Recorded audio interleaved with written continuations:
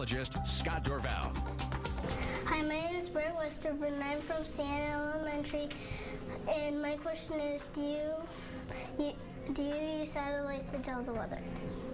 Great question, and yes, indeed, we do use satellites. Very important. Since 1974, meteorologists have been using satellites, and before that, it was very difficult to forecast the weather. And this is what one of those satellites looks like right here, looking over the Earth. This is a GOES satellite, G-O-E-S. That's Geostationary Operational Environmental Satellite. And by geostationary, it means basically as the Earth is spinning here, the orbital speed of this satellite is going at the exact same position, so it's always over the same spot over the Earth. And you have to get a certain distance. That's 22,300 miles above the Earth to get to that spot. And so basically the satellite can stay in one spot and just keep taking pictures of what's going on the Earth.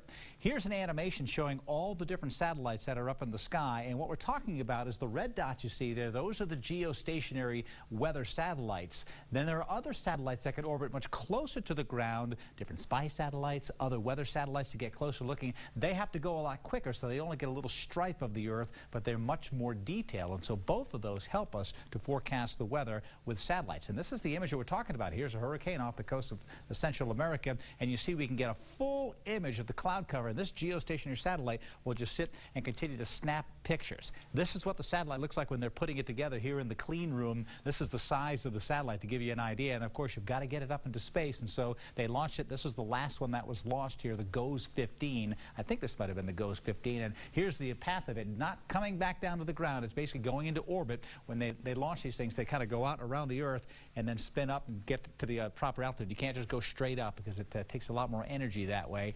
And then once it's in space, this is the latest satellite, the most technologically advanced satellite. And what it will take pictures of is not only clouds, but temperatures of the Earth, temperatures of the ocean, all of the moisture involved. It'll also shoot sensors towards the sun to check on solar flares. So satellites are very, very important in weather. Great question.